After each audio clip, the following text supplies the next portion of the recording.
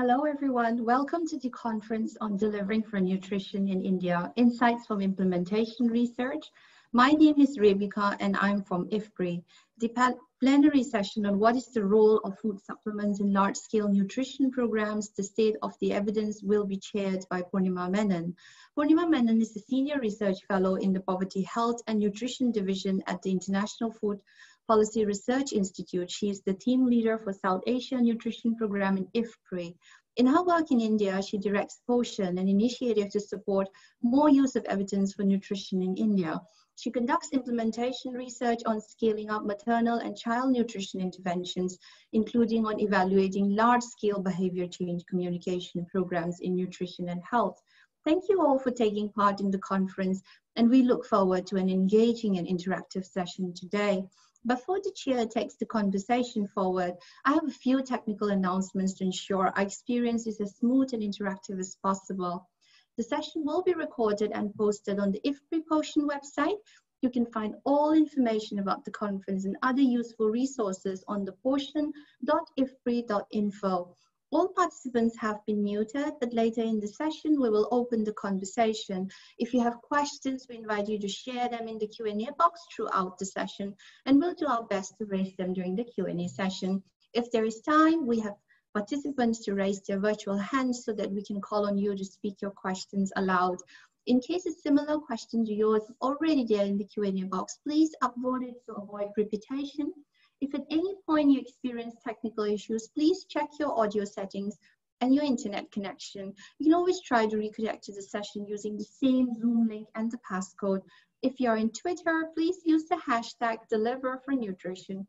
Thank you, and over to you, Purnima. Thank you. Thank you so much, Rebecca, for opening up the session today. Well, friends, we are on day 2 of the Delivering for Nutrition conference, which, as you know, is co-hosted by 19 co-hosts in India, and focuses on really examining a range of evidence that pertains to supporting the National Nutrition Mission and associated actions for nutrition across India. One of the key features of the conference this year is the 3 plenary lectures. It was wonderful to see so many of you online yesterday at the plenary lecture with Professor Margaret Crook on quality health systems and what they mean for nutrition. And it's a real privilege today for us to have a session on something that's really important to the programs, to nutrition programs in India. And that is an update on the evidence on food supplements in terms of their impact on nutrition outcomes for women and children, but also on where they sit in the context of India's nutrition programs. What we have today is really a feast of evidence in this next hour. And I'm really privileged to have with us Professor Zulfiqar Bhutta from SickKids and the University of Toronto as our speaker on the global technical evidence, and Dr. Rajan Sankar and Shariqua Yunus as national experts on where food supplements sit in the context of India's nutrition programs.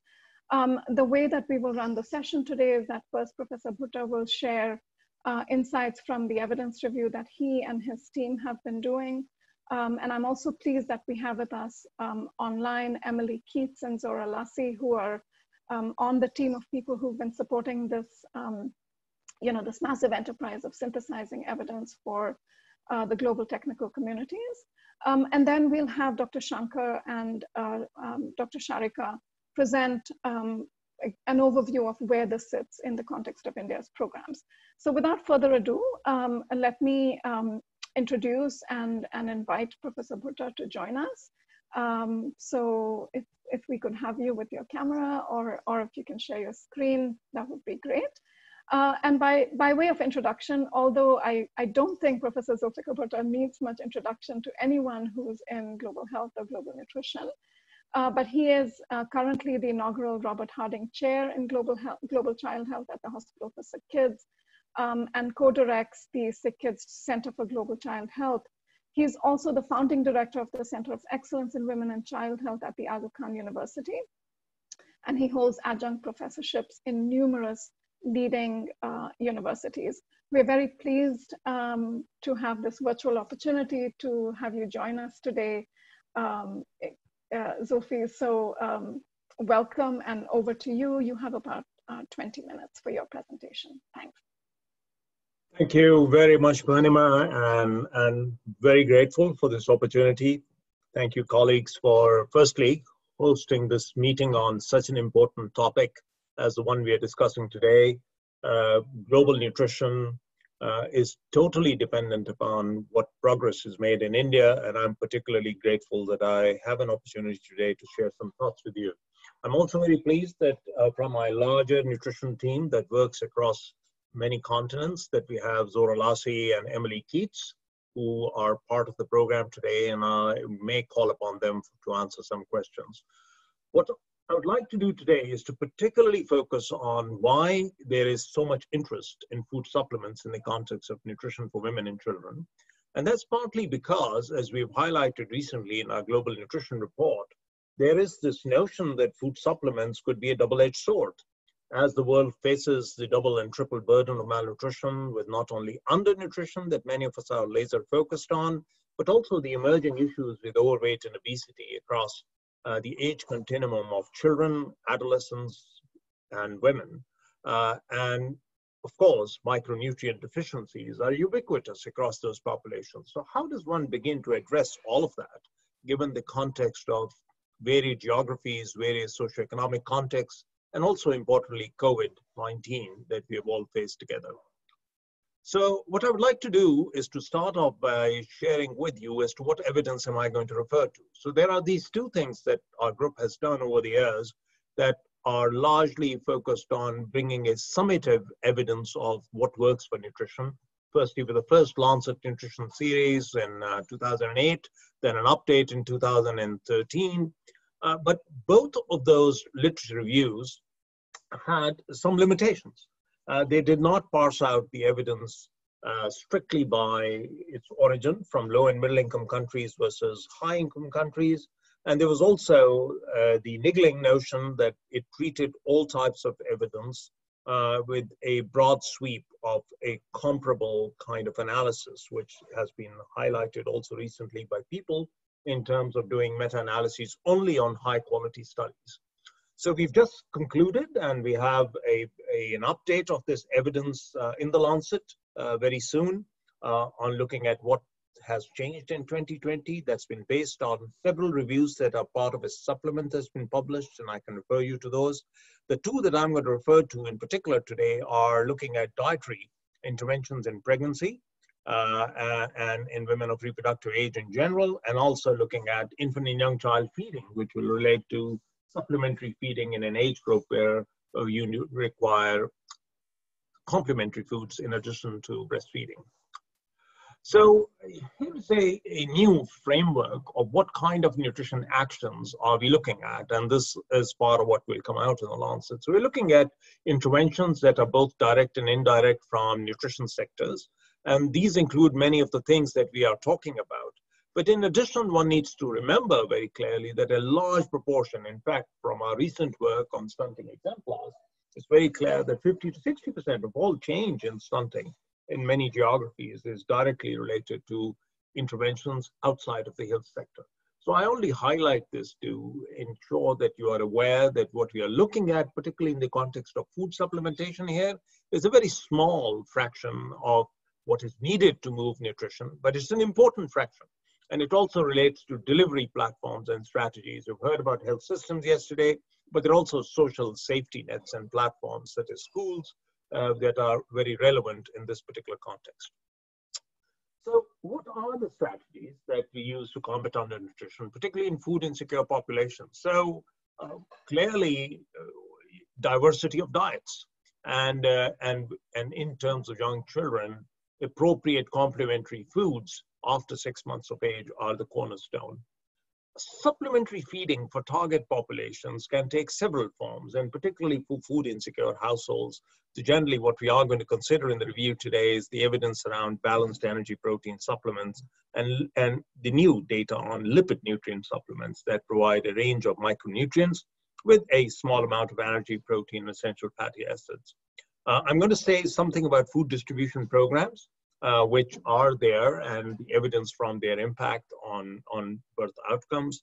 And then we will say something on what needs to be done for complementary feeding in food insecure populations, where although nutrition counseling is done, it may not be sufficient.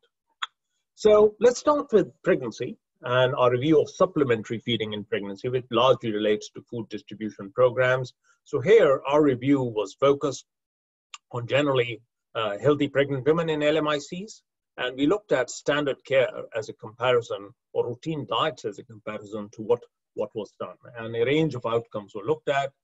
We were particularly focused on good quality randomized controlled trials or quasi-experimental studies, but also included were quasi-experimental designs such as program evaluations and intent to treat studies. So from a large set of data that were looked at, we identified 13 studies, of which 8 were focused on balanced energy protein, 5 on food distribution programs. And I'll start with the latter initially.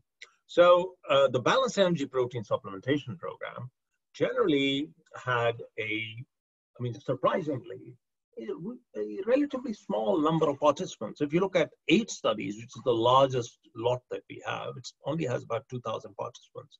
So let me make the plug at the very get-go of needing to improve this database with large randomized controlled trials, and some of those are underway at the moment. So this slide summarizes some of the impact estimates, and in bold are those that are significant. So we do see that balanced energy protein supplementation in the right population does lead to a reduction in rates of stillbirths, perinatal mortality, improves birth weight with a mean difference of around 107 grams in pregnancy, and importantly, reductions in low birth weight and small for gestational age. The quality of the studies is generally low, and that relates to both sample size and also the way they were designed. Very few of these, in fact, none are large cluster randomized trials. If you look at the forest plots, you will begin to see the paucity of some of that data, even though the direction of effect may be very clear. So these are data on stillbirth reduction, about 60%, the improvements in birth weight that I talked about across a larger set of studies in various geographies, about 100 grams in pregnancy, reduction in low birth weight, 40%, and a smaller proportion in small for gestational age, which is generally the gradient that we see in these kind of studies.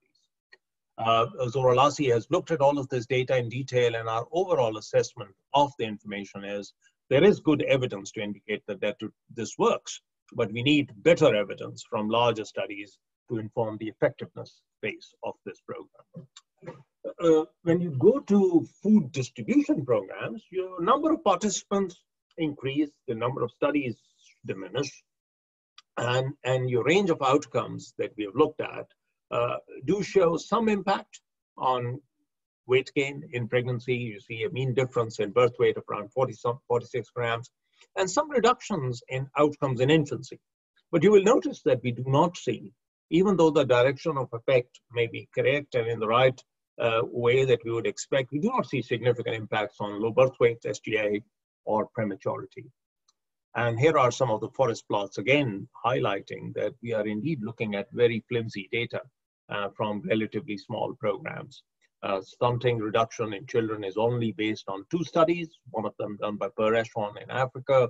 And here, although their effect is consistent, the studies are largely weighted by this large trial run by Merida et al. Wasting, a similar effect in the right direction as stunting. So food supplementation programs, I think, considerable potential, and particularly when they have balanced ingredients. So one would make the case going forward is to say in food insecure populations, particularly where you have wasted women, giving supplements which are balanced and maybe dependent upon local ingredients might be the way to go. Now, there's been a lot of interest in lipid supplements, partly because like ready-to-use therapeutic foods, there is consistency in composition, and there is interest in terms of large-scale distribution without the variability that you get if you're looking at a range of ingredients. And here we have, from a large number of hits, principally 4 good quality studies, which have had altogether about 40 papers that were part of this particular review. There's a Cochrane review on this behind it, run by Jay Dallas. And here, if you look at the impact, I'm going to look at this in two ways. One is lipid supplements compared with standard of care. And here the standard of care in pregnancy would be iron folic acid. So how does this compare with iron folic acid? So the important thing here is that there do seem to be benefits in comparison with the current standard, both in terms of linear growth in pregnancy. A mean difference of about a quarter centimeter. You can argue, is that enough or not? In 50 grams birth weight gradient and about 6% reduction in small for gestational age births. But importantly, you see a benefit in terms of reduction in stunting in the two studies that followed kids till 6 months of age. And those benefits are obviously important in a public health context to have an 18% reduction in stunting within the first 6 months, something that is a very important gap in global evidence on what can be done for malnourished children in that age. And quickly, if you look at the forest plots here, you will see that there is pretty much consistent impact on birth weight, reduction in small for gestational age, heavily weighted by the Merida study, and stunting, again in the right direction. And overall, therefore, it looks like in comparison to iron folic acid, LNS has some advantage. What about multiple micronutrients? Because iron folic acid are just two nutrients and lipid supplements have multiple micronutrients. What about the gold standard, let's say multiple micronutrient Unimap like products? What would be the comparison in outcomes? And here we looked at a range of outcomes that you see over here, and we do not see any convincing impact of LNS being superior to multiple micronutrients in these back-to-back comparisons, even though the direction of effects for a few things like low birth weight and SGA may be in the right direction. And it just makes you wonder how much of the impact of LNS is actually due to the micronutrients within them, and do they overall offer an advantage over multiple micronutrient supplements. I'll quickly show you the forest plots just to give you the lay of the land, and you can see low birth weight effects, birth weight trends, prematurity, which people have spoken about in multiple micronutrients, again weighted by one large study from Bangladesh, and here you do not see an impact on prematurity rates and a small non-significant effect on SGA. Let's now pivot to children. What needs to be done for children? And here, the food and related interventions that we're going to look at are largely divisible into two. One is supplementary feeding, which is basically food distribution programs to food insecure households. I am not going to speak about moderate to severe malnutrition because the data and evidence on that is pretty mixed. We are going to speak about complementary feeding in a minute. And here, the outcomes that we were looking at are both morbidity, mortality, and growth. And fortunately, we have enough randomized controlled trials to base our evaluation on good quality studies. Let's start with supplementary feeding. So actually 40 studies that come into this, and 28 of those relate to complementary feeding, and 12 are supplementary feeding programs. So not minuscule, about altogether close to around 4,000 records were evaluated. So the important thing here, and Zora Lassi has looked at this consistently over the last decade, based on evidence reviews at different time points, is what happens in food secure and food insecure settings. And it's very clear that the benefits that you accrue from providing complementary foods along with education, which is the ethical norm, is generally in food insecure settings. And here you see an impact on linear growth and about a 30% reduction in stunting in the 7 studies that followed these 8,000 children appropriately. And that's a very important finding, because if you have populations at risk of malnutrition and insecurity, and you only go and provide education, you're not going to get that impact. And the so-called food secure settings are where there was adequate diet available at home. But when you don't have that available, you really have to provide some kind of food or incentives or money to be able to purchase that food. And you see this very clearly in the forest plots here. You will notice that the confidence intervals are wide, and that in general, we do not see an effect on just weight as such, but we see an effect on linear growth. So the height of age Z-score increments in food insecure populations are quite significant. It's about 0.14 gain in this. You do not see wasting effects, which is also not altogether surprising. And you do see an effect on stunting and by this intervention, as I have just highlighted. I want to turn on to supplementary feeding, which is basically provision of available diets or foods which are based on local ingredients or staples. There's a lot of interest in this, but there's a lot of diversity in the data. And in general, there is not a high quality study within this that we review. They range from either low to very low. The one study of one grade evaluation of an outcome of looking at wasting using this particular lens does show a significant effect on reduction in wasting weight for high Z-scores. And you see this very clearly highlighted with the forest plots here that show the effect as non-significant on just weight alone, on height alone, and on the weight for height Z-scores, you see some gain, which is, I think I would take it any time if it was at scale. But I would point out to you that a large proportion of this evidence is from just a limited set of studies and authors. We are interested in stunting as being an outcome from this, and I can say with confidence that from the data available so far, there is no impact of food distribution on stunting by and large. What about our newly found friend, lipid nutrient supplements in children? These studies have looked at a range of settings in Africa, Asia, in our neighborhood, 17 studies, 50+ papers, and we were very curious again to look at this evidence. And this review, Cochrane review, was led by Jay Das and my program. Here, we do see impact, which is of great interest. So you see an effect on stunting, reduction, both moderate and severe, and these are between 7 and 15% reduction. The quality overall of the grading in this evidence is moderate. There is an effect on wasting, and there is an effect on underweight. And you see this very clearly in the distribution pattern of the forest plots in here, that there is a general consistency of effect on severe stunting, on moderate stunting, just a few studies pulling it over. On severe wasting, we don't see an effect, but we do see an effect on moderate wasting. And that's also plausible, just given the composition of these nutrient supplements. So let me finish by saying that although the data on this are diverse, and they come from across the range of LMICs, there are some generalizations that we can make from the global evidence over the last 20 years, looking at this since, as I mentioned, the 2006 evidence syntheses.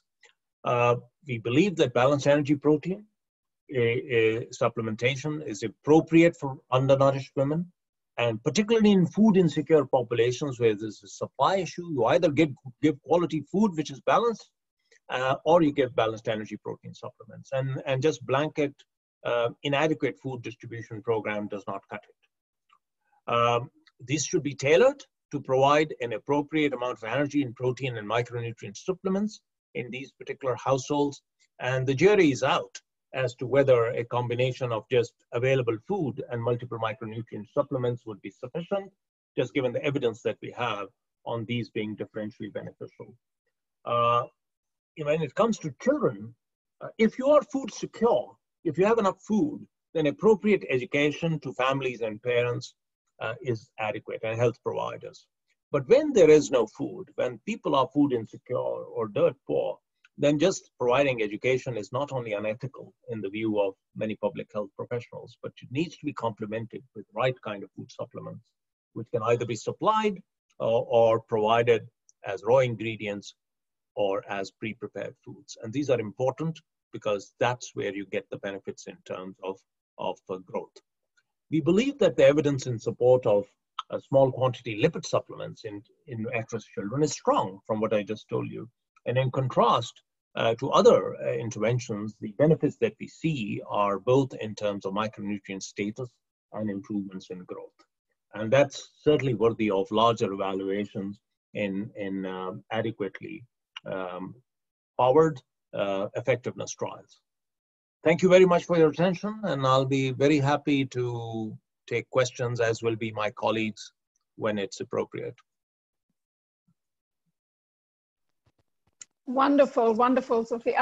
That was just an absolutely amazing talk, and you know, I have been sort of watching WhatsApp groups light up on the nutrition community in India, saying join this talk now. So I'm really glad we are recording and live streaming on Facebook, so more people can join this.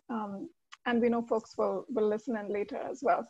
But I think you set us up phenomenally well for the presentation that Dr. Shankar and Shariqua will now do, because you know what you've done is remind us that the efficacy evidence for these interventions is strong, and indeed that the integration of these types of food supplements is really important in the context of programs in countries like India, where we know that we have large populations of food insecure, both mothers and babies sort of living in food insecure households. So, you know, I think this is really setting us up super well. So I'm really pleased to now invite Dr. Shankar and Shariqua to share with us, I guess, an evolution and current state of the inclusion of food supplements in India's nutrition programs. Let me say a couple of words about them first. Dr. Rajan Shankar is a founding director of the India Nutrition Initiative, which is an initiative of the Tata Trust. The Tata Trust, of course, are one of India's big philanthropic organizations dedicated to nutrition. And previously, Dr. Shankar was the regional representative for Asia at the Global Alliance for Improved Nutrition. He is a physician. He is phenomenally dedicated to this issue of improving the lives of young women and children. And I'm so pleased, Dr. Shankar, that we have you with us today. And his co-presenter, Dr. Shankar and Shariqua, are co-presenters here. Shariqua is the head of a unit and a program officer for health and nutrition in the UN World Food Program in India. Again, I've known Shariqua as well for many years, and she and her team bring incredible dedication to improving the quality of what's happening in India's food programs. So let us hand it over to you, Dr. Shankar and Shariqua, to take us on. You have about 15 minutes as well. And there are questions already coming in on the chat box. So let me also remind everyone that is a place, sorry, not the chat box, Q&A box. That is a place for you to share your questions. Thanks, and over to the two of you. Thank you, Purnima. Good evening, everybody. Thank you, Professor Bhutta, for that wonderful talk where we couldn't have asked for a better summary. But I start with a little trepidation because, but at the same time, I'm a little emboldened with your summary, saying that, we will come to that later. You see, India at any given time has about 50 million children who are below 2 years. The sad reality is close to about 40% of them move out of this cohort with some form of growth faltering. Many of them move out stunted with the negative consequences for the rest of their life. India has one of the biggest community nutrition programs in ICDS, and it has a program, a subset of it, that is a supplementary nutrition program that we believe offers an opportunity to improve nutrition in the critical window of the first 1,000 days. Dr. Shariqua and I will present in the next few minutes why we believe focusing on the take-home ration component, what has come to be known as take-home ration. It's a food supplement that women take home and use it over a period of time, could really help improve complementary feeding and thus help decrease the growth faltering seen in the children. Now, India has a long history of supplementary food programs.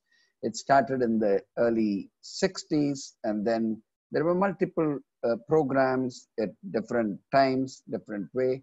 But common to all these programs was all these were started at a time when the world was focusing so much on the protein gap. And then came it was thought that protein deficiency as a major cause of malnutrition in children. And then the protein energy malnutrition was the focus. Therefore, many of these programs, I would say all these programs, had just one thing in common.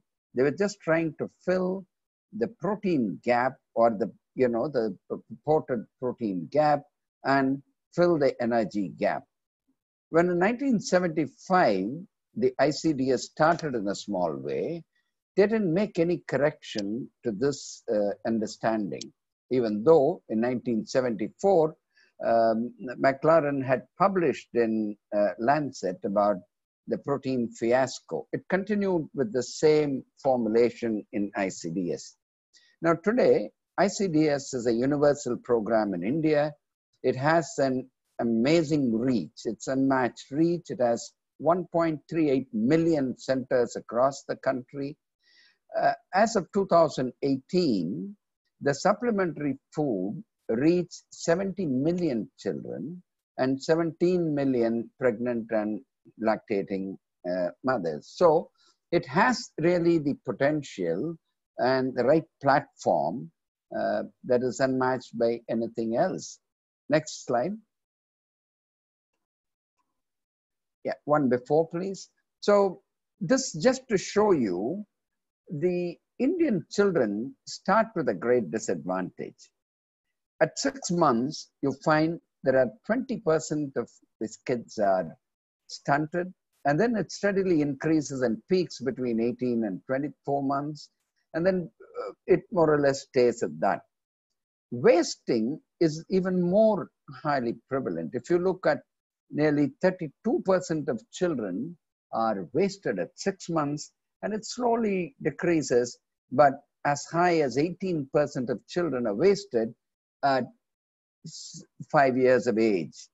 This shows that a lot of it is antenatal for this growth faltering. They start with a disadvantage, but a significant portion of this growth faltering is occurring during the first 2 years, and we could do something at this phase of the complementary feeding to correct this. Next. That's why we said, why focus on the take-home ration portion of it? Because we know that the rate of growth, the velocity of growth of fully breastfed infants in developing countries is comparable to infants from developing countries, to developed countries. Like say India, the children, the velocity of growth, if they are fully breastfed, is comparable to anywhere else. But infants in developing countries often deviate from this growth. This is mainly probably because they lack nutrient-dense complementary food. And of course, the other factor is frequent infections that result in this growth faltering. Next. Next, Shariqua. Next slide. Yeah. For a minute. So, yeah, so if we are to use the food supplement that is being given to children and pregnant women through the ICDS system, the first thing is that whatever we do, we need to, a strict adherence to the guiding principles of complementary feeding is important, and we have to do that.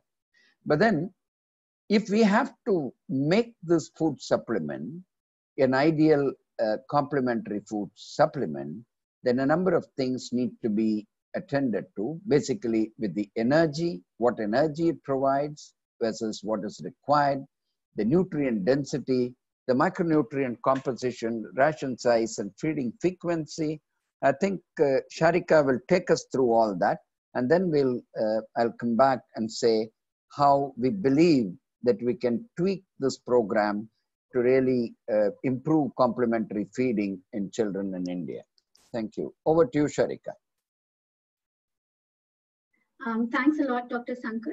In the next couple of slides, we'll talk about the take-home rations in India. But before we go into that, what I have here is a slide which compares the recommended dietary allowances for energy and protein across the complementary feeding age group. Then it compares it as to what energy needs to be provided from the complementary foods to children who are breastfed, to children who are not breastfed, and then how does it compare with the ICDS energy and protein norms. So what you could see here is that very early on when complementary feeding is being started, what the ICDS provides is much more than what is the recommended energy allowance as far as children who are breastfed are concerned. And what we also understood from Dr. Sankar's presentation was that the complementary foods need to be diverse. It needs to come from a whole range of different food commodities. So it's not as if one particular food which is provided through the ICDS, which may either be a blended food or a fortified food, needs to complete the energy gap that needs to come from the complementary foods. Similarly, when we compare or we look at what is the micronutrient requirements from the complementary foods, and this is data from the World Health Organization, what we see here again is that across the age groups, if we were to compare it with the guidelines which were issued by the Ministry of Women and Child Development in 2009, then the micronutrient content of the foods that we're providing through the ICDS do not compare very favorably. The ICDS says to provide 50% of the recommended dietary allowances for various micronutrients, and 50% when the guidelines were issued, we still had the earlier RDAs into play, which were issued in the 1980s. 2010, we had the new RDAs, and most of the states have gone on and sort of aligned the micronutrient of the foods that they're providing to the new RDAs. But a comparison of the new RDAs at 50% would basically mean only about 4.5 milligrams of iron, about 200 micrograms of vitamin A, and about 300 milligrams of calcium, which is much less than what we see here and as recommended by the World Health Organization. What we understand as the global guidance on what complementary food supplements for children between 6 to 23 months of age should be, it basically talks about giving 1 serve size per day. The product should provide about 100 to 150 kilocalorie. It has specifications for protein and fat content. It talks heavily of the quality of protein, and that the quality of protein should be met by milk, because milk, as has been proven, has impact on stunting levels as well. It also talks about anti-nutrients, and it talks about the need to have products fortified for such young kids. And of course, whatever is given needs to comply with the International Code of Marketing of the Breast Milk Substitutes and the subsequent World Health Assembly resolutions. Now, in the next 3-4 slides is the work that the World Food Programme did in late 2018-2019, where we mapped the different products which are distributed as take-home rations across the country. Of course, after that, there's been a bit of reconfiguration in a couple of states. So you may not necessarily see products available for Ladakh and Jammu and Kashmir separately, but it gives a big bird's eye view of what are the sort of products which are distributed. So if we try and categorize the products that are distributed as take-home rations, it falls into 3 large categories. There are products which are ready to cook, there are products distributed which are ready to eat, and some states provide dry rations of rice or wheat and pulses. A couple of states, especially when we did the study, so Jammu and Kashmir as well as West Bengal, also provided hot cooked meals. If we look at the composition of the take-home rations, it's more than 50%, or let's say close to 50%, have wheat as the most commonly used cereal. Most of the products use multiple pulses. The products, to a very large extent, use sugar, and the idea behind sugar is that there's a certain caloric norm that needs to be filled, and therefore sugar is a cheap option for filling that caloric norm. The products also use oil heavily, but in about 26 of the products, there was neither use of oil nor ghee. And ghee is the local term which is used for clarified fats in India. The products do not have milk powder added to it, And we do have products, or at least half of the products which are given do have micronutrients added to it. So meaning to say that they are fortified.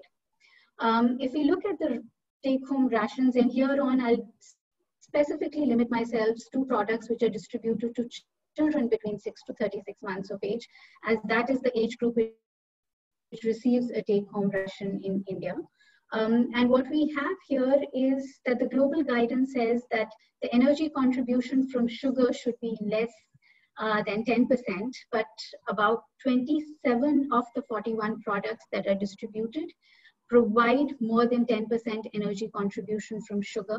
In fact, the average energy contribution from sugar is close to 23%. The products also do not do well as far as energy contribution from fats are concerned. And then they go on and do slightly better when we talk about energy contribution from proteins. So 41 of the 33 products provide about 10 to 15% energy contribution coming in from proteins. The way the take-home rations are produced in India, there are two primary models. One is the centralized model, where in the contract of producing the take-home ration, as well as distributing it right up to the Anganwadi, is given either to a public sector enterprise or to a private sector enterprise. And examples of states which follow that model is given here as well. Then we have the decentralized model, because there's been a Supreme Court's order wherein they talked about reducing the role of the middlemen in the distribution of the take-home rations. And in the decentralized model, it's often women's self-help groups who've been given the responsibility of making the take-home rations. The level of decentralization varies. In states like Rajasthan, it is extremely decentralized, with one self-help group providing, catering to about 1 Anganwadi centers and to a max of 5 Anganwadi centers. But in states like Kerala, it is decentralized, but at a slightly higher level, wherein one take-home ration production unit, which provides one block or one project or a sizable number of Anganwadis. Just a slide to show how these models are implemented in different parts of the country, and to also note that gradually states are shifting around the different models. So we know that the government of Uttar Pradesh would now want to move from a centralized model to a decentralized model. And as agencies, and there are a couple of us, such as IFPRI, the Tata Trust, the Bill Melinda Gates Foundation, UNICEF, we do not have any preference for the model as such, whether it's centralized or decentralized. We do believe that both the models, with the right conditions, can be made to deliver a good product to young children as well as to pregnant lactating women. Just a couple of words on quality control and quality assurance of these products. And we know, since these products are given to young children, how important it is to talk about quality control and quality assurance. But while we were undertaking this study, what we found was that it was very difficult to try and get any information on what are the QA/QC mechanisms that different states follow for the production of take-home rations. However, we were able to get some information from about 10 states. And in these 10 states, we were able to note that the states usually have a quality monitoring committee in place. The sort of parameters that are assessed on the product are energy and protein content, micronutrient content, microbiological parameters like yeast, mold, E. coli, and of course, moisture and ash. But what we also found was that there may, in some states, be a third-party mechanism for lifting of samples of take-home rations from where they're produced. Oftentimes, there's no frequency defined to the level or to the periodicity at which these take-home rations need to be lifted for analysis. If at all they get lifted, then there is no time agreed in which the report needs to be submitted. Oftentimes, the reports on the product come once the product has already been consumed by the beneficiaries. And lastly, if there is a variation which is noted between what's been specified by the state and what actually the product is delivering, there are not many states who go on and take punitive action. Just a couple of slides, and just to say that these slides have been picked up from presentations made by Purnima on take-home rations and the work done by Purnima and the team. Why we believe that the take-home ration or the ICDS is a good platform to leverage is because ever since the ICDS has been universalized, there's been an expansion in the reach of the ICDS as well as the services which are provided through the ICDS. The number of respondents who are using supplementary nutrition or supplementary foods which are provided through the ICDS has increased from about 10% to now almost close to 38% for when this data was collected. So therefore, there is a huge scope to leverage the Integrated Child Development Services Scheme and to use it to push an appropriate product for young children as well as for pregnant lactating women. However, what we do not know about the ICDS take-home ration is that once it reaches the homes or the families of young kids and pregnant lactating women, how is it shared within the families? Is it actually given to the beneficiary for which it's meant to be given? And how well has it led to improvement in infant and young child feeding practices? So issues around that are slightly unclear, and that's an entire research agenda that different agencies are looking at working on in India. With that, I pass it back to Dr. Sankar. Dr. Shankar, just a request to be very, very brief because we have many questions in the Q&A for just which are move on to the next slide. Yeah. Move on to the next slide. Hello. Move on to the next slide. Yes, I am. Yeah. Yeah, the next, go to the, all this. Yeah, now, see, from what Shariqua presented and what we heard, from the beginning, we know that ICDS with its unmatched reach, and as Purnima said in the introduction, a significant proportion of this ICDS budget, probably close to the equivalent of $2 billion, go towards this food component. Now, our idea is, how do we use this to drive impact? One of the slides that Shariqua showed, Purnima their team has been working, and they call this food supplement, food distribution program as the gateway program in ICDS. I mean, it draws people to come, and they also benefit from getting the other services. So how do we use this to really improve delivery of other services? And the most important, if we want to use this to drive impact, we need to change how it is being done. Now, we repeatedly heard that, the balanced energy, protein, energy supplements. It is not what was devised in the early 60s and 70s that we continue with. We know very clearly from science what is an age-appropriate complementary food, and with a little tweaking we can do. Otherwise, in its current form, it is just going as a food distribution program. It gets in, like the last slide that showed, into the family part, and we can't expect much of an impact. So we believe that we need to align the formulation with global recommendation for complementary food. It is possible and it can easily be done. We need different formulation for children and pregnant and lactating women. This whole program gives about 100 to 120 grams of cereal. Professor Bhutta started with saying, yeah, okay. So I think we'll move on to the question. Thanks. Yeah, thank you so much. I'm so sorry to cut you off. I've seen about 10 questions in the Q&A box that are directed to Dr. Bhutta's presentation. So he has to leave us at the top of the hour. At 6:30, but we've agreed that the rest of us will be able to stay on for another 10-15 minutes to continue the conversation that's more pertinent to India. So Zulfi, let me ask you maybe 3 or 4 questions that are clustered together that pertain primarily to the evidence reviews. So the first is, there's 2 or 3 questions that are coming from Vani Sethi at UNICEF, who manages a lot of their program support work on maternal nutrition. So Vani's questions are as follows. One is, have you looked at overweight or obesity as an outcome in the context of some of these evidence reviews? Because many of these supplementary food products, whether in the Indian program or in the ones that have been tested globally, are high in sugar and carbohydrates. The second is a question from Sam Scott, a research fellow at IFPRI, asking whether the duration of the interventions was considered in the context of the evidence reviews. Do you find that some studies may actually have been too brief for the outcomes of interest, given that they take some time? Do you have, there's a question from Shruti Bhatt who says, do you have a sort of any idea of why the LNS was probably showing better results than the multiple micronutrients?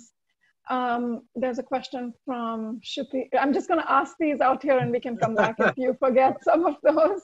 If I may. Why don't you take those three and then we'll come back. I may have to leave at the top of the hour for this other meeting that I'm chairing. But my team's online, and I hope Emily and Zora can maybe take some questions. There are phenomenal questions on the chat that I've seen, and I'd be very happy to answer them by email or whatever. If you can forward those, I'll give a more considered response than I may be able to do now. So the first thing is, of course, many of these studies are principally efficacy trials. And they are generally, therefore, subject to the same fallacy as many trials are. They're not in the appropriate populations. They're not real life versus, artificial settings. It's the difference between efficacy and effectiveness. So there's a question on why don't we have many effectiveness trials? It's because we just haven't done them. And there isn't the support at times for doing large effectiveness trials, which all take a lot of money, time, and they need to be done, particularly for balanced energy protein. I've been on a crusade for the last 20 years to say, following that initial study in the Gambia by Andrew Prentice and team, if you look at the quality of balanced energy protein studies, it's just ridiculously small, non-representative populations, and not the distribution programs that government programs can emulate. So I would very strongly support the notion that we need better evidence, more evidence, and that can only happen with the right design. Now, overweight. Very few of these studies have followed people for too long. They generally have been, there's a question on duration of follow-up, 6 months to 1 year, by and large. Few have followed them across time spans. So, for example, you look at multiple micronutrient supplements, there have been studies which have followed them up for 5 to 10 years. In contrast, for food supplementation programs, that's not been the case. And one of the big questions behind so-called food distribution systems and perverse effects in terms of growth of overweight and obesity is exactly this, that we need to couple this with appropriate duration of follow-up and population level monitoring. That's not to say that supplements are the only cause. If you look at the major drivers of obesity, particularly in transitional economies and overweight, it's a combination of poor diets which are available in the neighborhood, in the food environment, and also physical mobility. And some of those dynamics are maybe more important than just exactly what you give them. Coming back to Shankar's point, I entirely agree that we do need a better mix of diets out there in public sector programs. And ICDS is not the only one. I evaluated the major program in Sri Lanka on complementary foods that had a food product that is given to women and children called IFPRI-POSHAN. It's been there for the last 40 years, if not longer. Nobody's ever evaluated its content. And basically these unbalanced kind of food supplements are feel-good supplements that you give out, but they're neither qualitatively nor quantitatively sufficient. So that needs to be done. The question on LNS, Purnima, is a great question. And I wish I could give you a scientific answer based on composition, fatty acids, profiles, metabolomics. There are theories, but we don't quite know why LNS performs much better than other types of micronutrients. We do know, but there is a logical basis as to why they are better than micronutrient powders, because micronutrient powders have never been shown to have an impact on growth. The only time they've been shown to have an impact on growth is when they had a formulation that was adjusted to low birth weight populations, work done by Stan Slotkin in Bangladesh. But in general, they have not been able to show any impact on growth, maybe some impact on anemia. So I think LNS has to be evaluated against standards of care, which in children in particular, which have to balance out dietary intakes in both populations, and trials that have looked at those, both in Bangladesh, Africa, Kenya in particular, have generally not had that level of metabolic detail in the subject population to allow us to parse out why they perform better.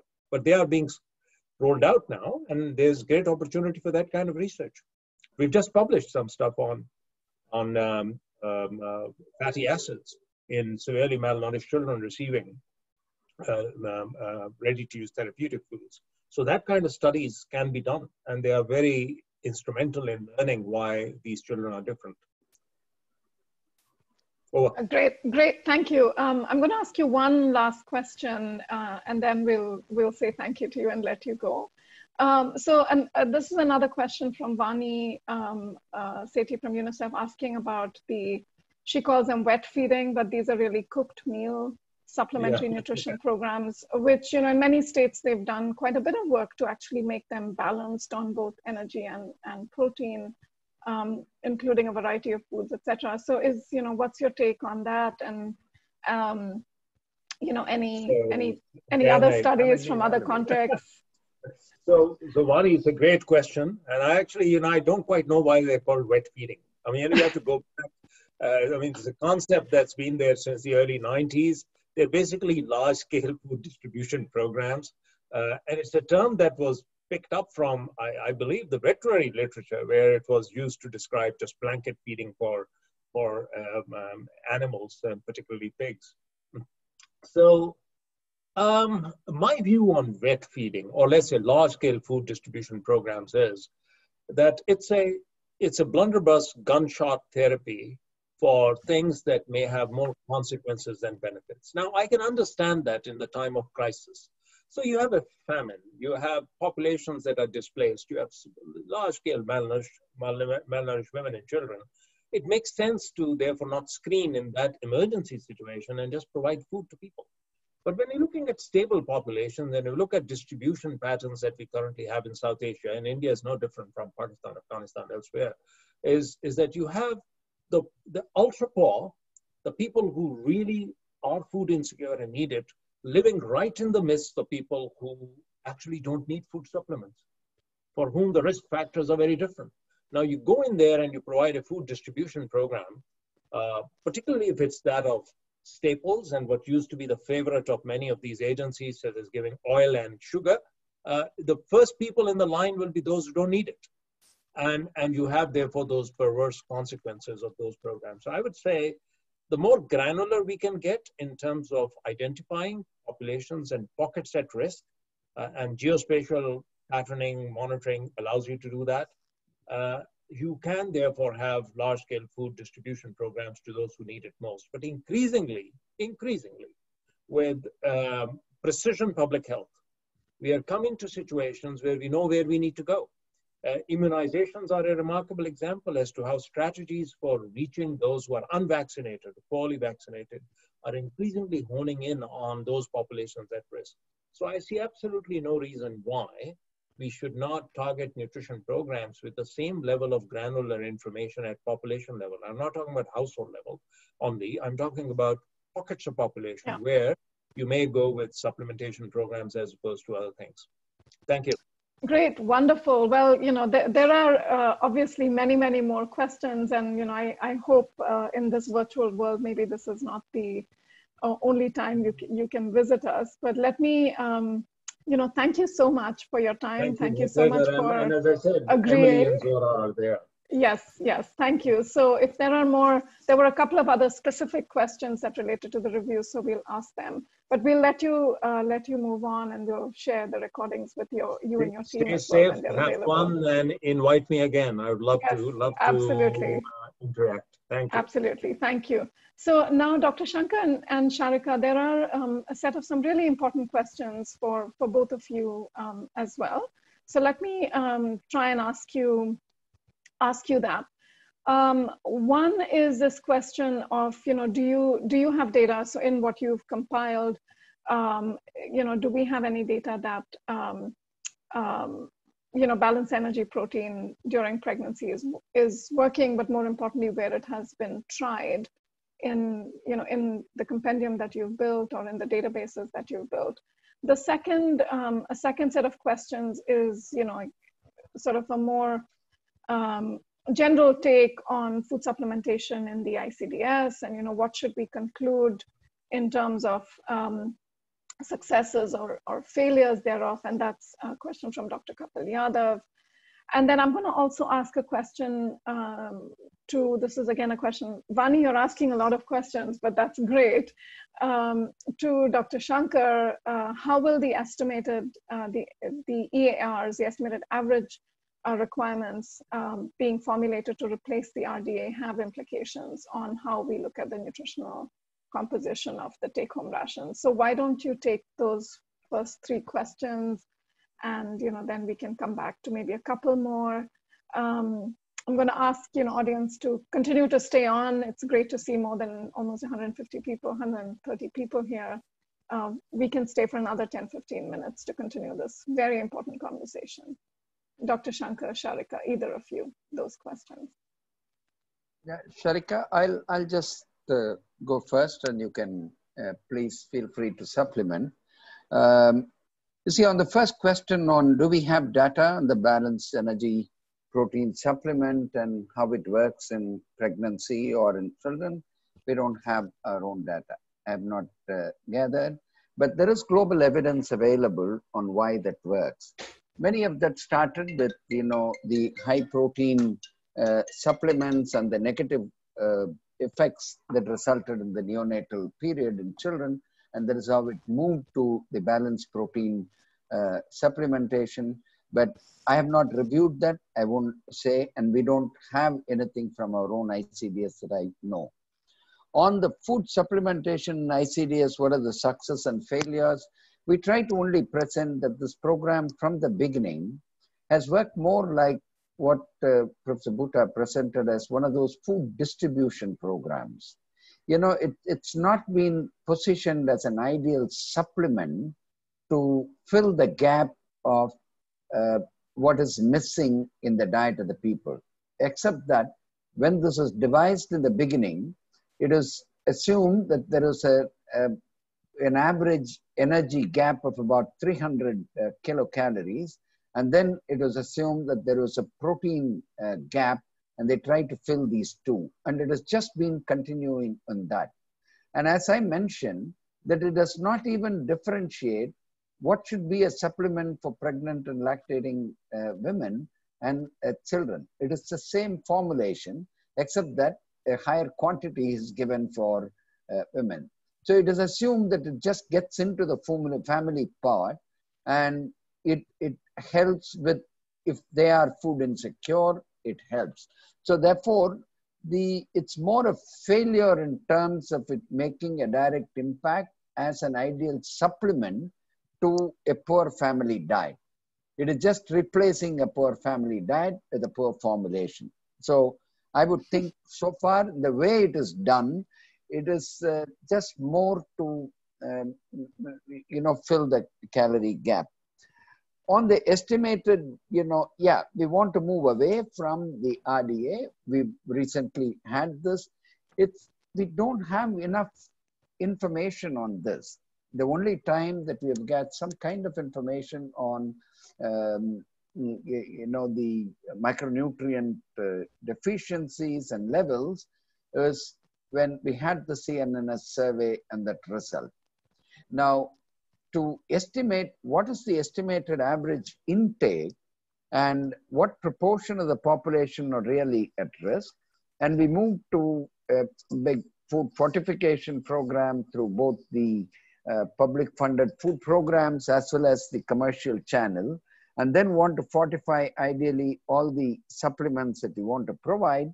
It is better that we estimate, at least in key target populations, children below 2 years, pregnant and lactating mothers, what is the average requirement today, and not go by the RDA, and then see, be mindful of the risks of multiple food vehicles being fortified. It is more to avoid that risk. However small it is, the risk is real unless we use AEIR to adjust that.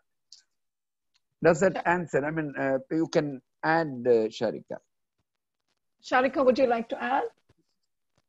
No, I would just say that Colonel Shankar's covered it for both of us, so no additions from me.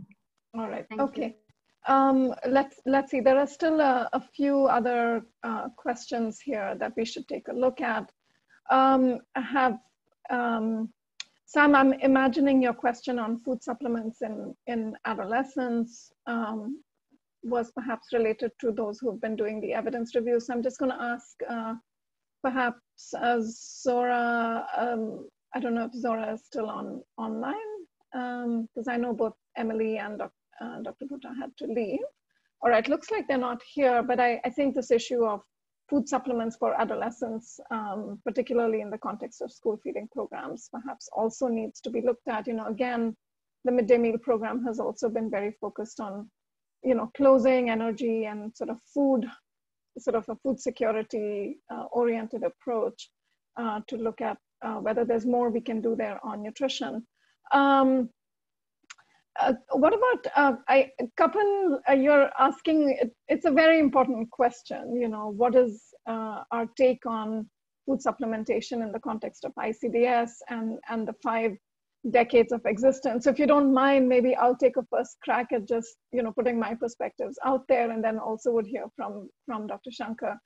Firstly, I think we sort of underestimate, in a sense, the, well, we sort of over-criticize the ICDS for its failures when we say the program has been in existence for the last 40 years, because I think it's really important to look at the scale and the reach and the depth of the program and how that has evolved in the last 40 years.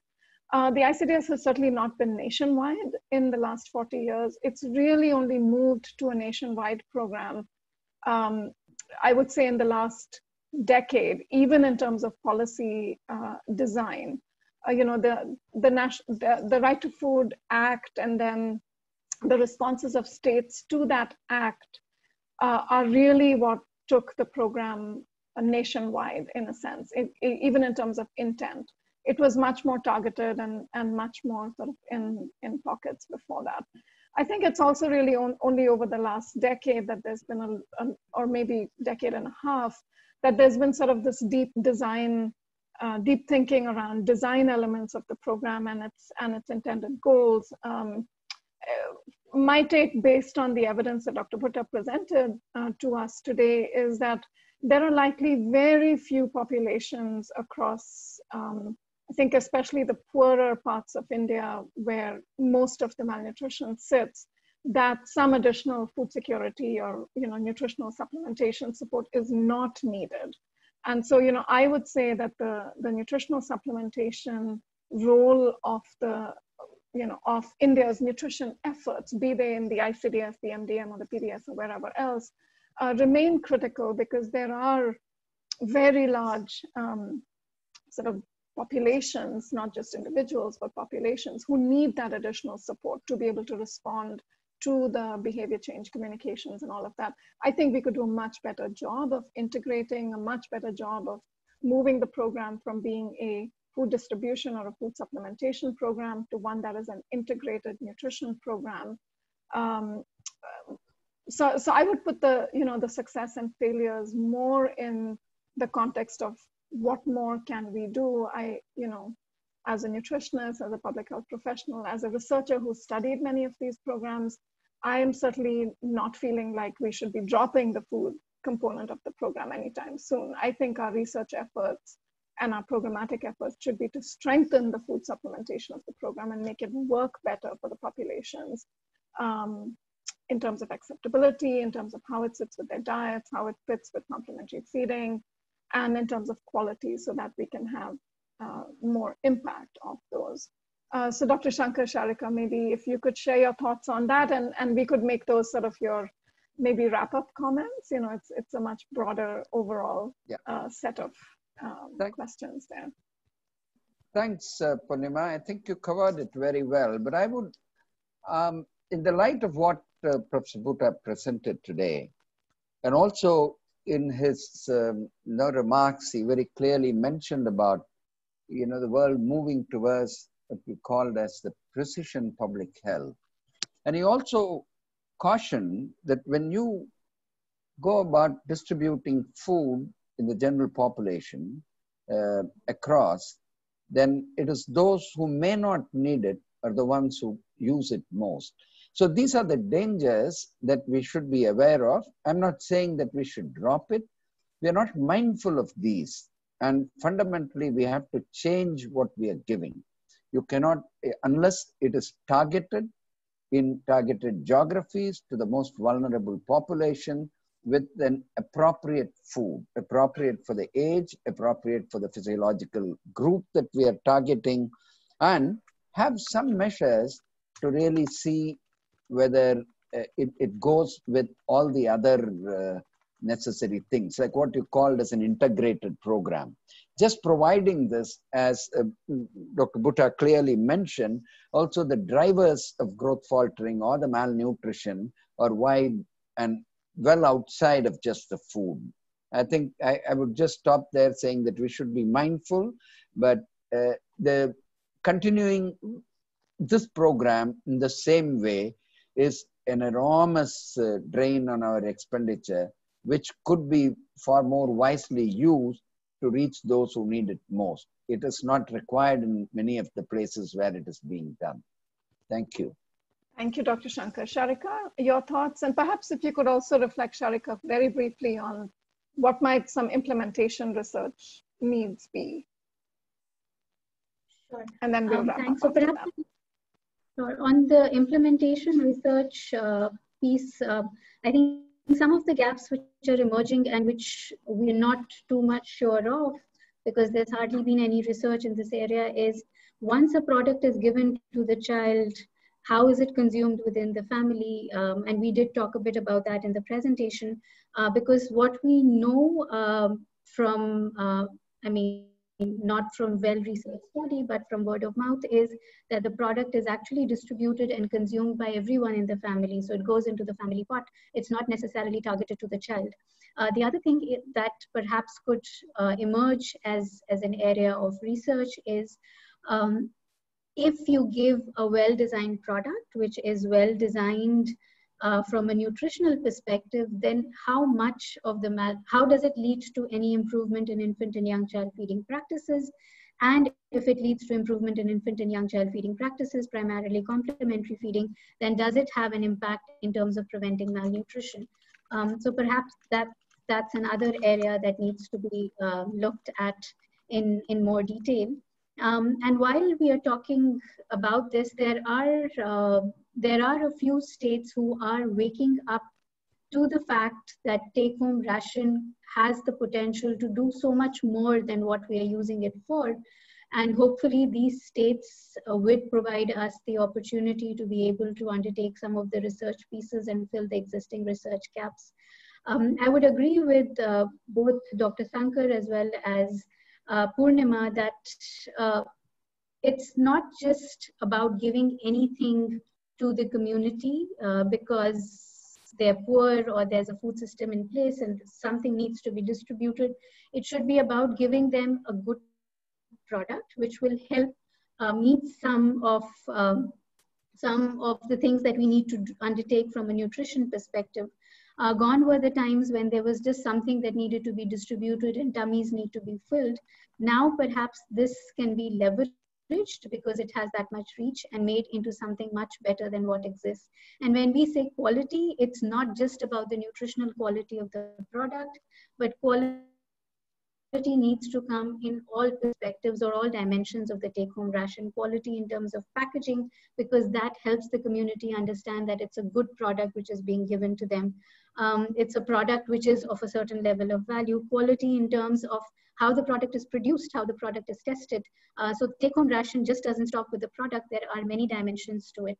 With that, I'd stop. Thank you. Great, thank you. Thank you so much, Shariqua. So I'm going to officially close this session now, again with huge thank yous to the two of you also for having joined. I think the format we had here of sharing the global evidence and then linking it to the complexity of what happens in India's programs is, has worked really well. I learned a lot. And, I can see from the Q&A sessions that people have posted here that they also have valued and appreciated this session. Again, there is still a lot to be done in terms of reaching every woman, every child who wants and needs it with nutritional supplements in the context of the ICDS program in particular, that work for them, that are high quality, that are respectful. Food is a form of respect as well, and the food that we put into our programs is a form of respect for our populations. And so to have food that is respectful, with dignity, and that is of the kind of quality that really is accepted by everyone who receives it, and of course is nutritionally adequate and has an impact. These should be our aspirations for the inclusion of nutritional supplements in the ICDS. And I do hope that together with all of you in the room, all of you listening, and with the policy community, we can do the research that needs to be done to deliver those products. But more importantly, that research can help to deliver a program that should deliver benefits and impact for all women and all children across India. So again, thank you very much, Dr. Sankar, Shariqua, and thank you very much to everybody who joined us today. What an important topic and what a fantastic discussion this was. Thank you.